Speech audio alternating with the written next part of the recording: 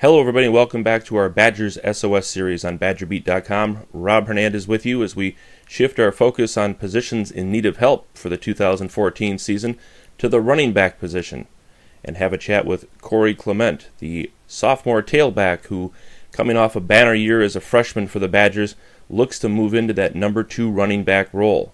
Now, a year ago, Corey rushed 67 times for 555 yards and 7 touchdowns, but it was that 8.2 yards per carry average that made him an effective number 3 running back for the Badgers. How will he handle the jump to number 2?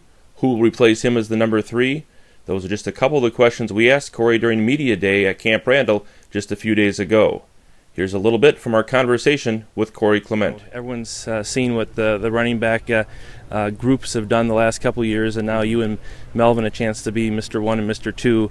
How excited are you to be, that tandem now and sort of lead this team at that position? Oh, I'm thrilled. To be a Badger running back is always fun. The fans are always looking for, an explosive play out of me or Melvin. This is what we strive for. This is what we live for, to come to running back university as Wisconsin we know. It's always a great feeling to come out here and play in front of these great fans. Now, talk to Melvin in Chicago. I mean, his role from going from the number 2 to the 1 or 1A to 1, changes a little bit in terms of yards per carry potentially.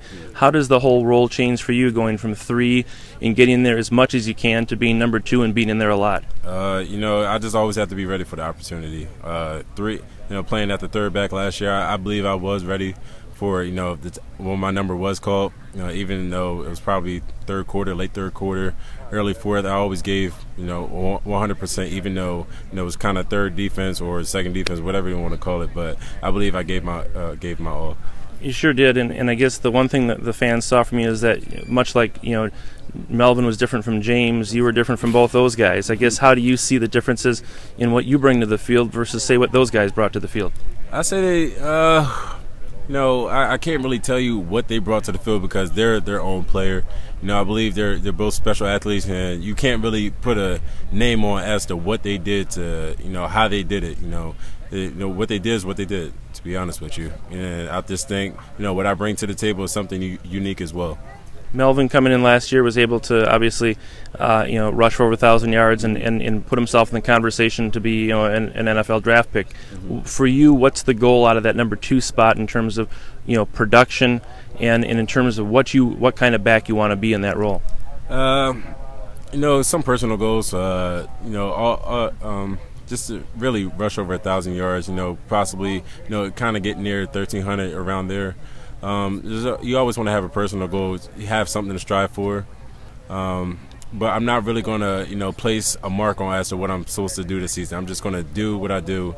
Whatever I get is what I get. My effort should match my outcome. How would you describe the battle to replace Corey Clement at the number 3 spot? And some of these freshmen we're hearing a lot about. What can we expect out of that group? I would just say top that.